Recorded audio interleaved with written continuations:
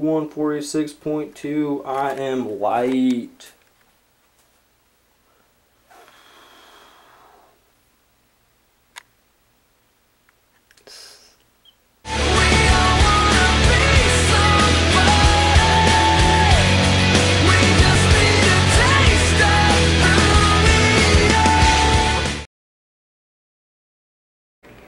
Alright guys, I'm going to show you what I'm eating for breakfast now. This is basically what I eat every day.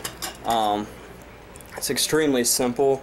I just like to get some carbs in my system and also some protein. I like to get my metabolism rolling pretty early. So this is what I eat right here. I get 1 packet of the instant oatmeal right here. It's not very much. I'm gonna get 2 because it's light today, so I'm gonna get 2 packets of instant oatmeal. I'm gonna get 1 scoop of the Cellucor whey protein.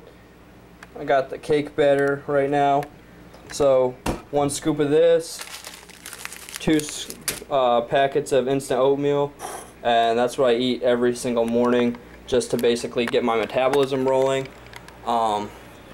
It's also, I just like how it tastes.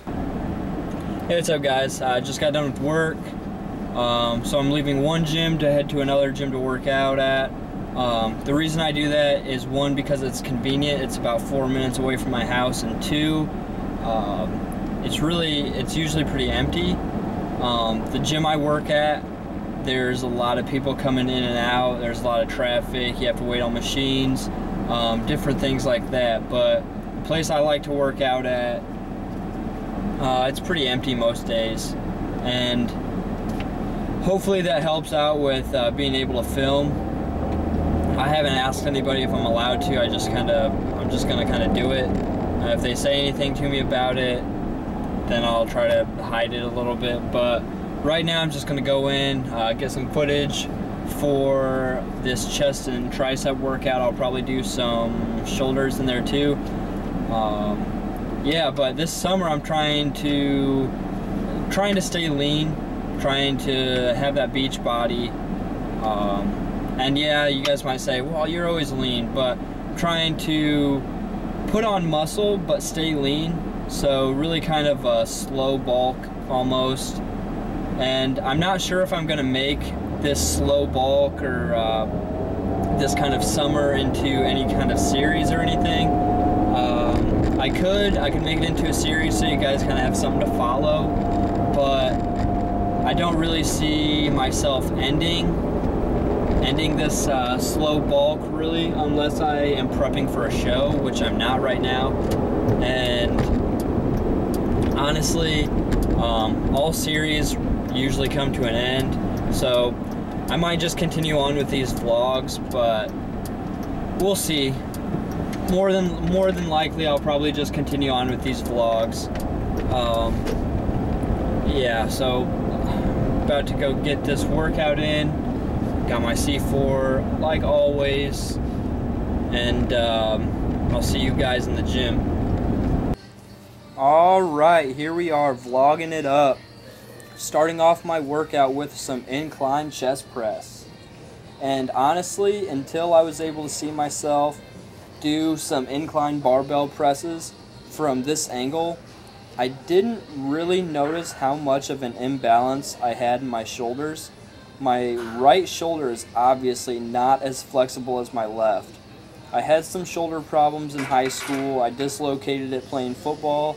I've had problems with it over the past 3 years. It's healed up pretty well. I've rehabbed it pretty well over the past, I'd say, 8 months or so. And I really have not had any problems with it. But I do notice that it is not as flexible as my left.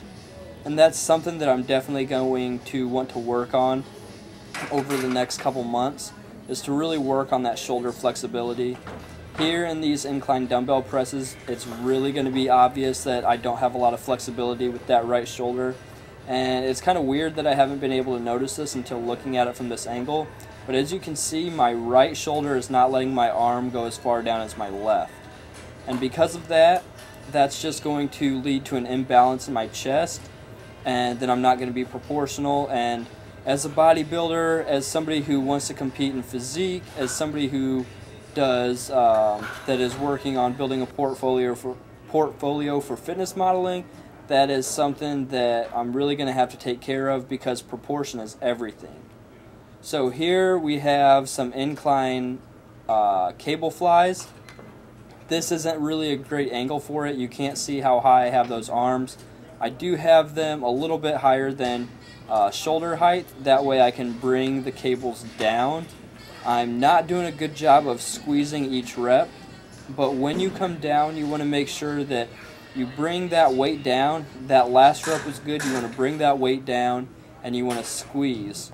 You really want to, time under tension is huge on that exercise, and you really want to squeeze it out and keep that chest under a lot of stress throughout the entire workout. Here I'm just doing some tricep push downs with the rope, and this is more or less just a warm-up exercise where I'm able to warm up those elbows for the rest of my tricep workout. And there you can see I'm still pretty small, but this exercise makes me look even smaller. I have no chest, I have no triceps, my arms look tiny, my traps don't look very good. But it's weird, because as soon as I switch to the other side, you're going to see that I actually look kind of swole from the other side, but from this side, I look tiny. But what I was saying about the warm-up for the triceps, rope pushdowns is a great exercise to warm up those elbows for the rest of your tricep workout. I cut a lot of my tricep workout out of this footage just because I didn't want a video that was 10 minutes long. But I am showing you guys a couple great workouts to really put that tricep under some stress and really help it to grow a little bit.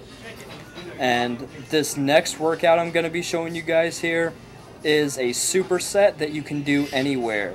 It's great to do whether you're at home, whether you're traveling. All you really need is a chair or some kind of object that you can place your feet on and keep your feet elevated, so you will be working your upper chest. So as you can see here, I keep my feet up. I get into a push-up position, and what you're going to be doing is you're going to be doing push-ups. If push-ups are easy, you're going to be doing clapping push-ups, just like I'm doing right here. And what you do is you just crank them out until you can't do them anymore.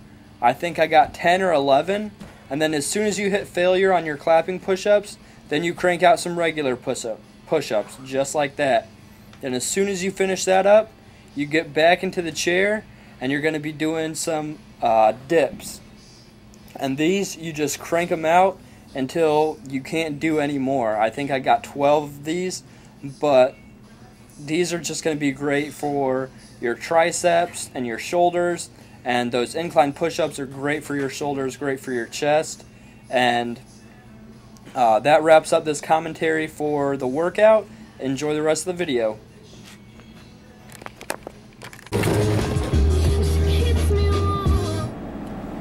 Alright, so I just got done at the gym, and I was mixing up my protein powder, just my cellular whey, mixing it up, and some guy comes and asks me, he's like, hey, it's like, what kind of steroids you taking? And I looked at him, I was like, it's protein.